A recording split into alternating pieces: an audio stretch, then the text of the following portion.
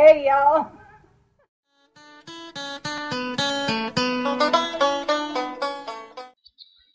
Okay, y'all, I'm going to take you through some quick basic keyword research, and honestly, the basics are really all you need.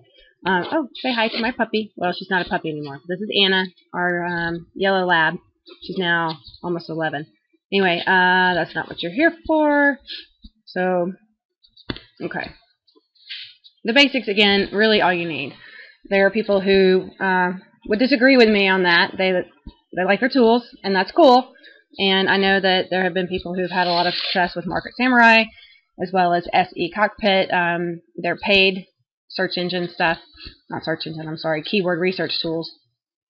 And it can be really helpful. However, if you're a newer marketer or you just don't care to spend the money, then right here is all you need. And it's easy enough. So let's get in there into AdWords. Toolbox. Loading. Alright. I'm already signed in because I have a Google account. If you don't have a Google account, that's fine. What would pop up instead is a chance just like this. And then you would enter CAPTCHA so that Google knows you're a real human being looking for stuff. Anyway, since I am logged in, here we go. Okay. So, funny story. I did a video the other day and actually looked this up. That's what my video was about. The sneak attack at the beer belly. Anyway, so I did the research. I'm going to go down here and search. I have my filters in place. It's United States, English. I don't even ever worry about this. I'm not even sure what that means, honestly. Okay. So I'm going to scroll down and check this out. So what this is saying is that there's low competition, which means there are not a lot of people out there buying ad space for this keyword. And it says that we've got roughly 60,000 searches a month. But here's the good thing to know, and a lot of newbies don't know yet, is that's the broad, which means it's going to grab everything. So when you see lose beer belly, it's grabbing beer belly. So you're going to want to be more specific and grab, instead of the broad, which means everything. It could be mom's beer belly, and it just grabs beer belly. Or it could say beer in the belly is yummy, and it's just going to grab beer belly. So you're not going to get the exact keyword that you need in order to maximize your efforts with any of your content marketing that you're doing. Whether it's video, article, you know what I mean. Alright, so here, this is a different story. Under our exact phrase, the exact words that people type in, it's still low on the competition. Awesome. And then you've got, just shy of 10,000. These are approximate numbers. They're not absolutely exact. It just gets you close and helps you understand what you're looking at. But there's a big difference between 40,000 right here for the exact phrase than what we just saw a minute ago. So either way, these are still good keywords. And low competition. It's got all the right numbers. So there we go. Let's look at something else. Let's go for like a very broad term.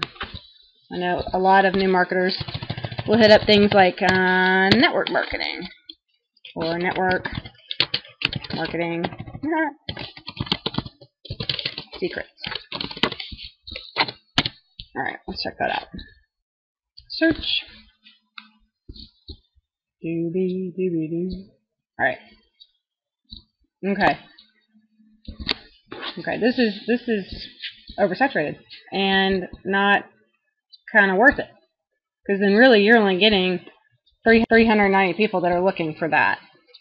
However, one of the good things, especially if you're newer, is to come down here and look at, well, let me back up. When you're signed in, when you have a Google account and you're signed in, you can have more of these. So, MLM marketing secrets. Okay, low competition. Awesome. But there's 320 roughly searches.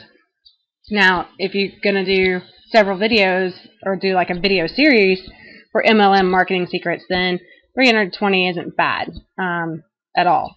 It just means that you're going to have to put a little more out there so that roughly that many people can see your content.